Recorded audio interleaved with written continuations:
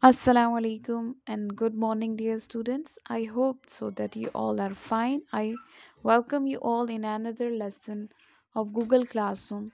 I hope so that you have done your previous task quite well. I hope that you have understood the topic the kindness towards animals. Today we are going to do its written work.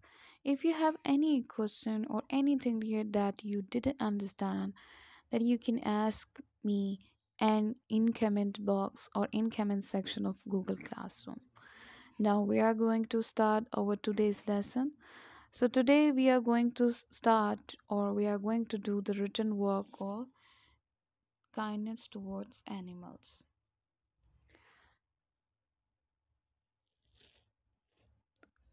Before start our written task, we have to discuss its learning objective. Today we are going to reinforce the topic through written work. Before start the written work, we will discuss or we will recap the previously reading or previously read pages that we have done in the previous lesson. Our discussion points are what is kindness means. You know that what is kindness? Kindness is basically a quality that comes or comprises gentleness, care, consideration, love, and forgiveness. And our kindness and that behavior is not only specified for human beings but also for all the things living beings, that includes birds and animals. Then we have discussed what is the basic or what is the dignity of being kind through many incidents. We have also discussed the importance of kindness in our life, the incident of thirsty man and a dog, a person that was extremely thirsty, and when he saw a well, filled he quenched his thirst when he came up and he saw a dog which seemed also thirsty. He filled his leather sock. He came down into the well again and he filled his leather socks with water and gave it to dog. Allah Almighty was very pleased with this action and he was sent to paradise after the death.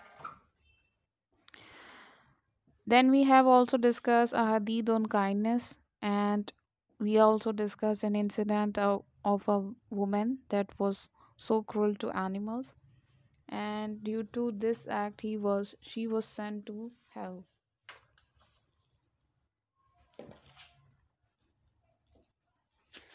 Okay, our classwork is you you know how to start or how to do your classwork.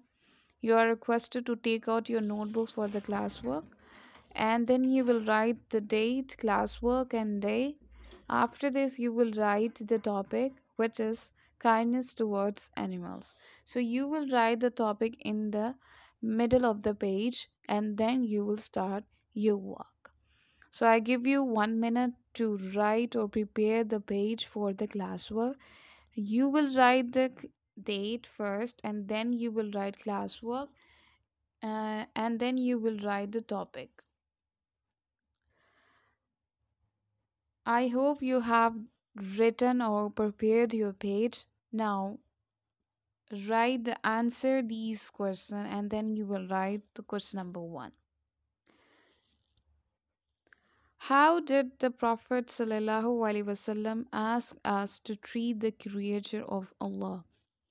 It's a very easy question. You will just write the hadith here and then you will write in the same way, uh, with quotation mark, every living being is a creature of Allah and He loves those who treat His creature gently. Now, question number 2 is how did people treat animals before advent of Islam? Yes, this is your second question. How did people treat animals before advent of Islam? I have given you the points here, but you will write the answer in proper way, in proper paragraph. You will write in the proper format. You will follow, you will not write the answer in points.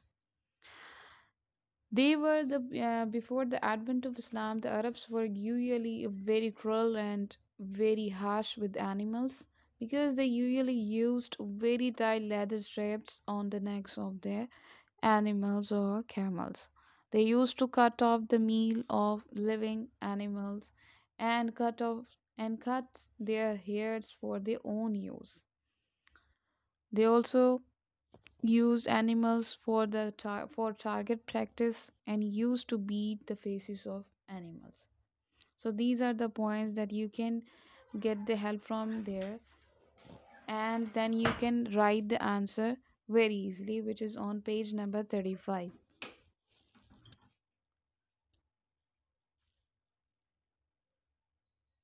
Now our question number 3 is,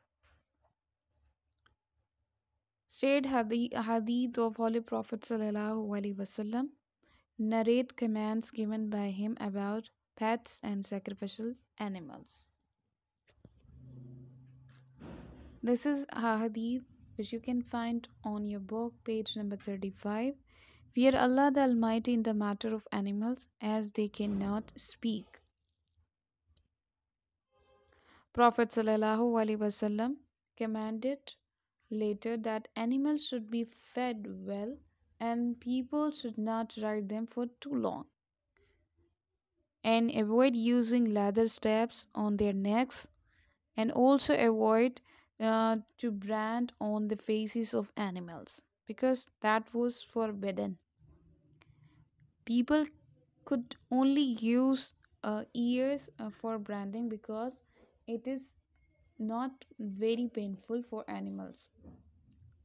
Prophet ﷺ also ordered to use the sharp knives for slaughtering animals, so that minimum pain would be experienced by animals. So these are the commands that have been given by Prophet ﷺ, and this one is your hadith that you have to write in your answer.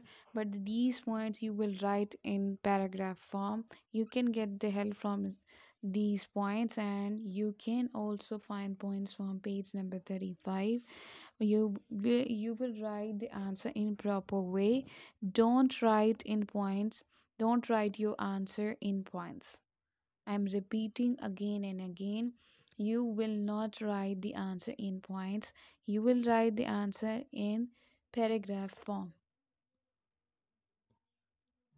I hope that you understood the lesson and the question and answers. This is all from my side. Take care. We will see you in the next lesson. Allah Hafiz.